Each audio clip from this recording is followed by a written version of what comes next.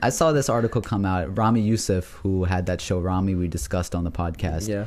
He's a Egyptian. If somebody has a account, by the way, I really want to watch season 2 when it comes out. So please slide me your information. Just putting that out there. Yeah. So he's a Muslim American, and he won actually the Golden Globe for his acting role in Ramy. And this article I saw passed around a lot. It said Ramy Youssef won a Golden Globe, took the stage and said Allahu Akbar. That's big. And then people are really praising that, which is very different than the reaction they had when the show came out. Yeah. Did you guys feel any sort of way about him saying that? Do you guys agree that that's big? I think that you can say that and people not, be scared. looking around. Right. Yeah. That's big. He's like normalizing it in a way. Sure. I think that he could go up there and say that in a place where it probably did make a lot of people uncomfortable is a power move in a good way. Like, I'm going to have this in front of you and I'm going to say it because this is my speech and I'm going to say it and it might make you feel uncomfortable. But all praise be to God. I'm saying the same thing that you probably are. Yep. Retweet.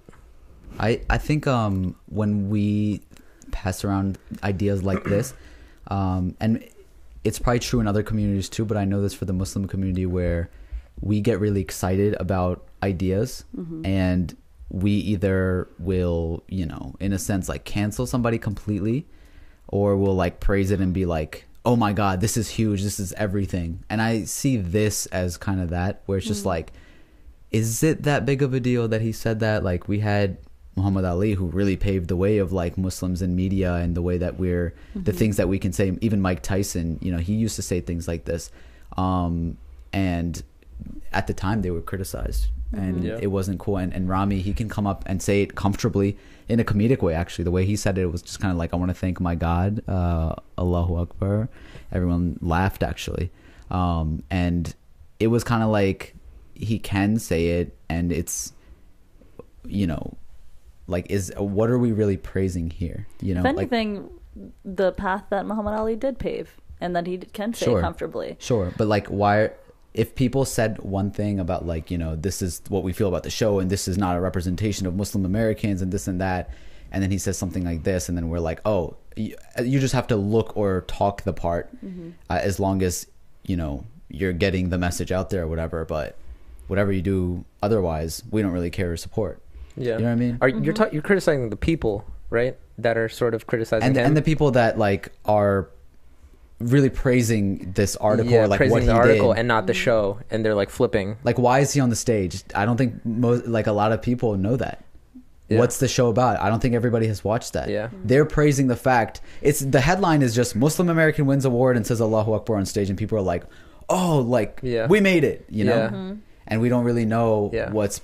And those same people were bashing the show. Exactly. They were like saying, yo, why does a normal Muslim guy have to do drugs or this or that, like, in the show? Why can't he be like super halal and stuff? And then when he says Allahu Akbar, the same people are like, oh, that's amazing. To be honest, I think that this whole thing, the show, what he's saying, all this is just playing a role in normalizing Islam in everybody's eyes. We have to have these people who care a lot and these people who don't care at all, people who get angry, people who get happy, for it to just become a normal thing in society, for this to happen and us not blink an eye.